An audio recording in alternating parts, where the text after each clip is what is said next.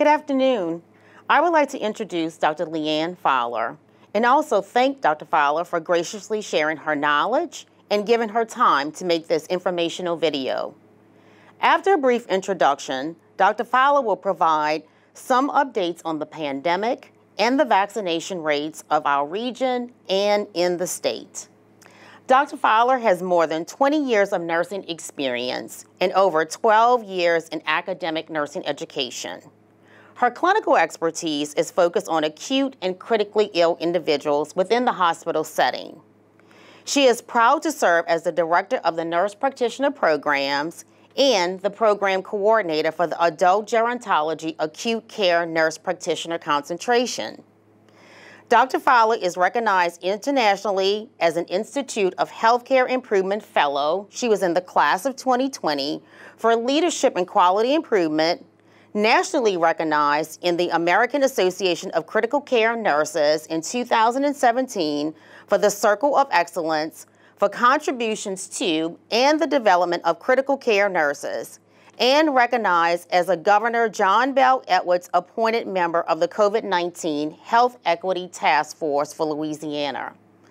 Dr. Fowler is especially dedicated to life of service to the profession and the community at large as an active member of several professional nursing and medical organizations and health-related or faith-based community organizations. She has formerly served or currently serves in various leadership roles in the state and at the national level. Dr. Fowler, briefly describe COVID-19, virus hosts and mutations, and the mechanism of transmission via coughing and sneezing. So the COVID-19 virus is an RNA virus. We know about these types of viruses. We have other RNA viruses. The flu virus is one, influenza. Zika is an RNA virus. Ebola is an RNA virus. So we know about RNA viruses. What we learned from the SARS coronavirus 2, which is the virus we're speaking of, that it develops COVID-19 illness. Okay.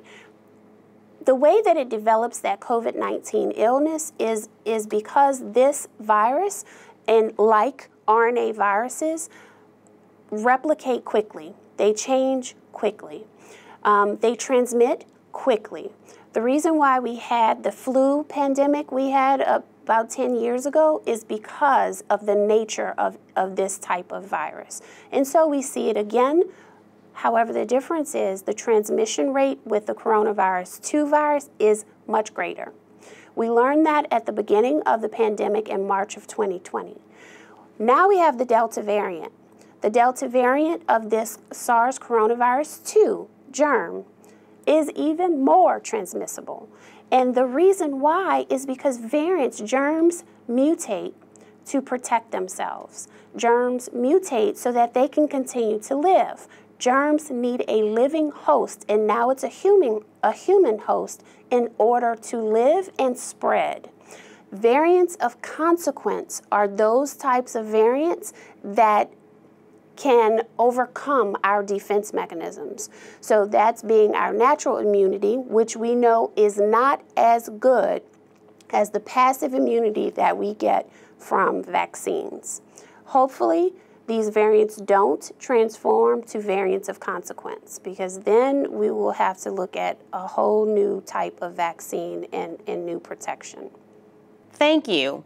Please provide updates on the pandemic, the Delta variant, and vaccination rates in our region and in the state of Louisiana. Sure.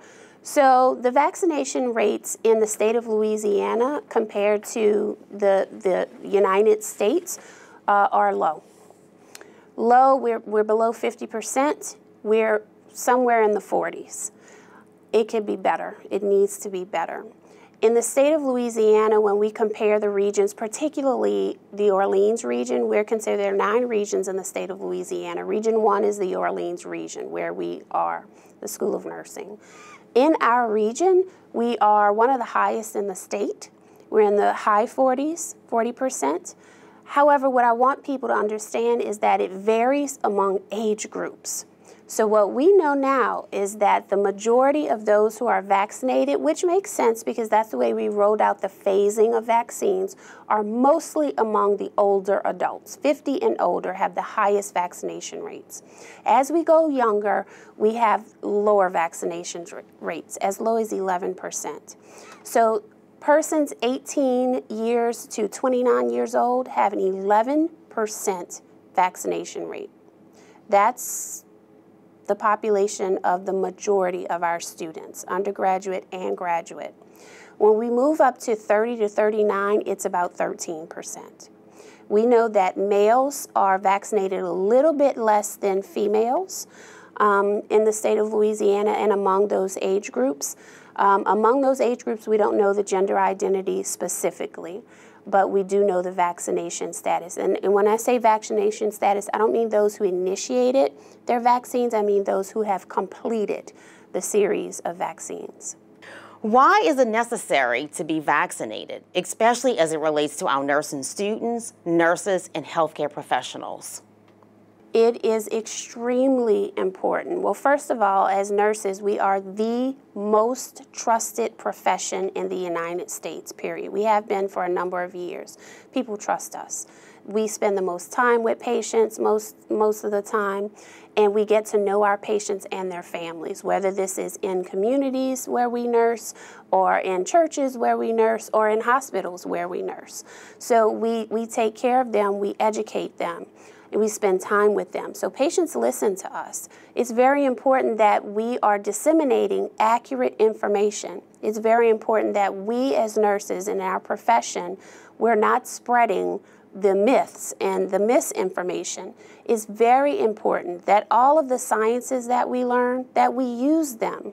All of the research and evidence-based practice that we learn, that we use it, and we look for the best available evidence to disseminate to our students and to our patients and to the community at large and their families.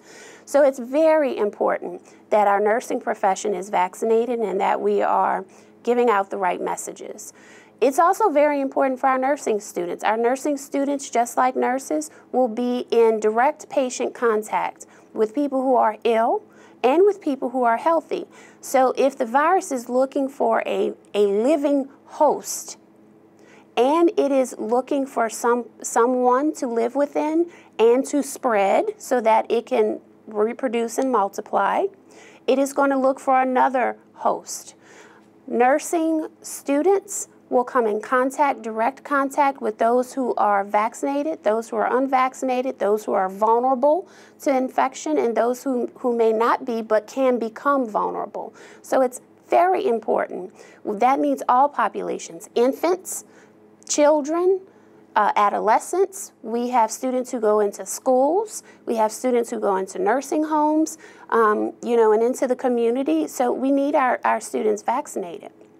They're still a part of that front line of defense in healthcare. Now, you mentioned the word myth in your previous response. So now can we talk about the facts versus the myths? The myths, how we think, how we feel, versus what the vaccine actually does and whether it will cause fertility or infertility, how it relates to comorbidities and immune disorders and weakened immune systems. Yes. So the myths that are related to fertility, infertility, immune disorders, or any kind of comorbidities, diabetes, hypertension, this is what we know. What we know of those who are their categories of illness and those who are infected. So there are the majority of persons who become infected with the COVID-19 virus and disease, COVID-19 virus who develop the COVID-19 disease, they recover. The majority of those people who become infected recover.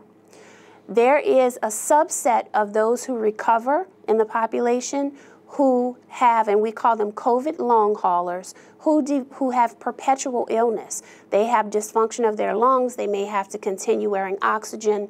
They may have brain fog or brain dysfunction, cognitive decline. They may lose functional capacity, meaning their ability to move, their muscle strength. They may develop myocarditis or other muscle inflammatory disorders. So that's the truth. We know that. We know that the majority of the patients who recover and also have persisting illness during recovery of the virus, that they were mostly unvaccinated. We know that. That's the truth. We know that those who developed severe illness, some of those who developed severe illness did recover with persisting illness from the virus, but many of those who developed severe illness succumbed to death.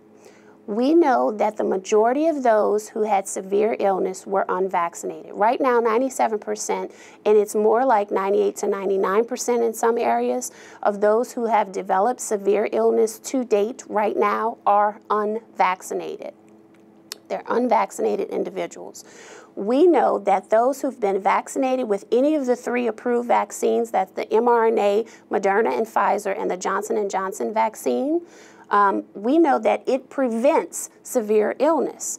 And those who have been vaccinated with breakthrough infections have not developed severe illness. We know that. We have the data for the last few months. So those are some of the truths. As it relates to those who want to be vaccinated in relation to their own fertility, that's male and female, in relation to breastfeeding, in relation to persons who are already pregnant or those who are looking to become pregnant, we have studies that show that the vaccine is safe in all of those populations. Okay, in all of those populations. In fact, the national organizations who monitor, medical organizations who monitor those studies and take care of those populations, and it's even the fetal maternal medicine groups, and those are the highest risk pregnant patients, they all recommend getting vaccinated. Why is that? That's because the disease is more dangerous than the vaccine. We know that there are some side effects of the vaccine, particularly anaphylaxis with the mRNA vaccines. We know that there have been very rare occurrences of that. We know that even if you have had a history and an experience of anaphylaxis, that you are still recommended under close observation to get the vaccine. There are very few people with comorbidities who are not recommended to get the vaccine. If you have hypertension, if you have diabetes, if you have an autoimmune disease like rheumatoid arthritis, myasthenia gravis, lupus, any of those autoimmune, HIV, any of those immune deficiencies, it is recommended to get the vaccine. It is very few people who it is not recommended for. And most of those are those who are acutely ill. If you are acutely ill, it is not recommended to get the vaccine at that time. You are to wait. If you have had a recent COVID-19 infection, it is not recommended to get the vaccine. At that time, you should wait and should follow the guidance of your primary care or your primary practitioner. We know that those who develop myocarditis, because that has been a concern, a cardiac myocarditis, we know that those developed, there was a large study, this was a military study, and we can provide this resource to our audience later, but it was a large study over almost 1.8 million people were given the mRNA vaccine, some Moderna, some received Pfizer in military personnel. 23 of 1.8 million persons developed a myocarditis. Of those 23, they have had recent COVID illness. The majority of those 23 individuals recovered quickly within a week. less than 10 days with regular supportive treatment. The others are recovered, but it took longer than a week, and they still recovered with regular treatment. We know that the correlation there is because of the recent illness of COVID-19 there from that study. Any last points you would like to make in closing? In closing, I want to highly recommend that all of our students and anyone listening gets vaccinated. I think that is one way out of this pandemic so we can get back to our regular lives and we can go to football games and not worry, we can travel and not worry. I want to send the message that we should still, whether we're vaccinated or not, be masking if we're in crowded groups. We should still be cautious because this variant right now is of concern, but we don't need the germ to progress with variants of consequence, and then we have to start all over again. Once again, I would like to thank Dr. Leanne Fowler for her partnership in making this informational video, and hope that this video provides the data to make informed decisions for our students, nurses, and other healthcare professionals. Thank you.